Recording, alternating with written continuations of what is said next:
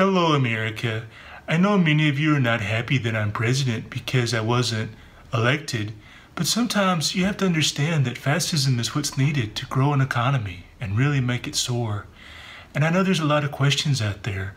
How could you possibly let the Koch brothers take control of the energy sector, the treasury, the prisons, the roads, a lot of stuff?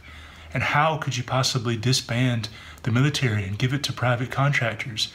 But that's why I wear casual clothes, to make you all okay with the fascism transition. Also, I got a really great guy to be Secretary of Defense. He's very soothing, like me. I think he's going to explain it pretty well. His name's Ben Carson. Hello, America. I know a lot of people were surprised when I was made Secretary of Defense. That didn't seem like a specialty of mine, but they're just not familiar with all my experience torturing animals. I'm going to start treating Vladimir Putin like he's one of those cats I used to go after with a bow and arrow. And then ISIS, we can pretend that it's like going to shoot bottle rockets at it, just like I used to do the stray squirrels in my alleyway. And, you know, there's a lot of things that's going to go with Secretary. Oh, I thought of another good way to torture animals. You could also put one underwater. I used to do that too. Hey, where are you going? Don't cut away from me. I wasn't given enough time. Give me more time for my ideas. Oh my God, that was amazing. I think we could all learn a lot from just calming it down and not getting so stressed out about things. Just bend over and let it happen, America.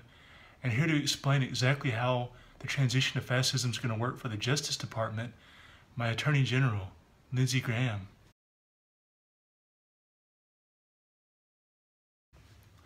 Hi, y'all. It's Lindsey Graham. I took off my jacket to explain some of the new rules in terms of Justice Department and gay marriage, gay people in general.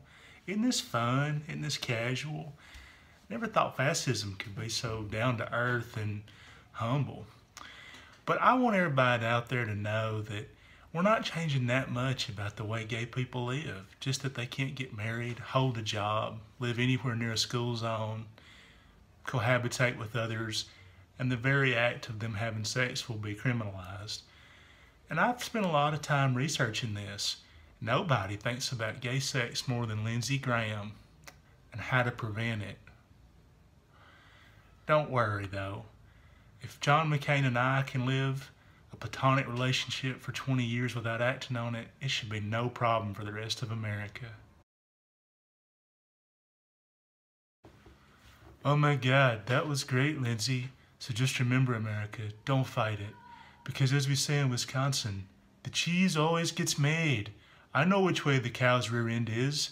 We know how to go about the milking the udders, or whatever other homespun bullshit nonsense you need to get on board with the New World Order.